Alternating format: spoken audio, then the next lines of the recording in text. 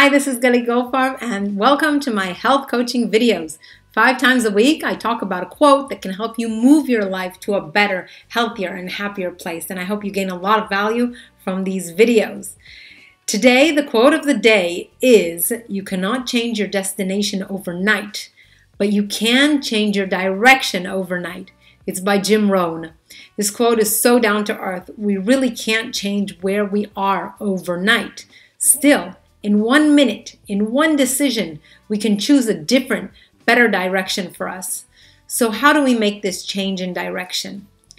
Well, the first step towards any change for the better is exposing the behavior that we currently have. So if we take eating as an example, we must first expose ourselves to our current eating patterns.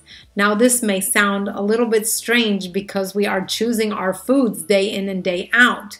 So what exactly do I mean by exposing our current eating habits?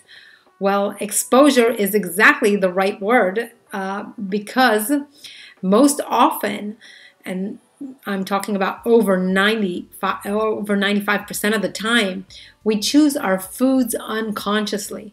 We are not really aware of the choices that we are making, and we are doing them absolutely automatically. So the first step is to realize how you are currently eating.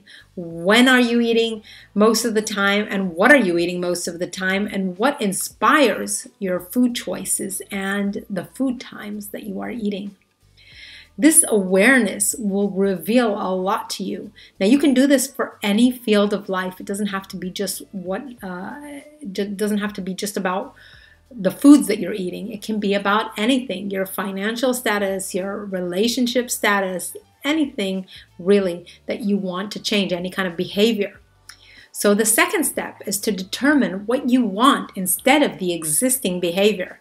What is the ideal behavior for you in this field of life that you would love to have?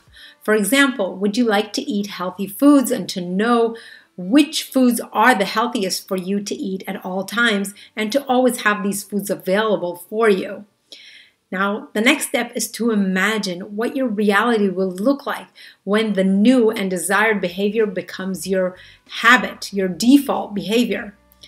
For example, you will have great days without focusing on food, but rather having the time and energy to focus on things that are very important for you and make you happy, and so on. So the next step may sound surprising for you. Still, it is a crucial step for changing any unwanted behavior. You want to look at your current behavior that you want to change and determine why you think in the past you chose to behave in this way.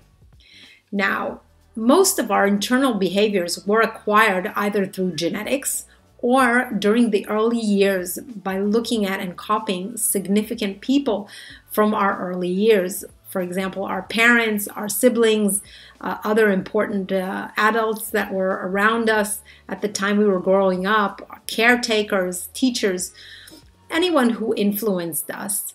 Now, you can think about how these behaviors served you at the time, why you chose these behaviors, how they had a positive impact on you in some way. Maybe you were eating a lot because you knew that it would help you grow well, or perhaps you thought that your current eating habits will help you become strong. These could have also been told to you by your parents or any other people that were influencing you. Whatever the reasons were at the time you picked up these habits, they usually at a time from age 0 to age 7, plus minus, these were real and relevant positive motives that led to this behavior once upon a time. Now, so it's time to figure out what these positive motives were that led to you to believe that these habits were good for you at the time. Now, this is very important because then you know that you did something out of a place of love for yourself. But at the time. But as we know, things change in life and circumstances change, and now the behaviors that once served you are no longer relevant. So now you will come to understand why you chose this previous behavior, and you will respect yourself for caring for your needs at the time. And in order to care for your current needs, you also understand that you need to change your current behaviors to match your current needs, goals, and circumstances. So here you are actually forming an agreement with yourself to be responsible for caring for your new needs.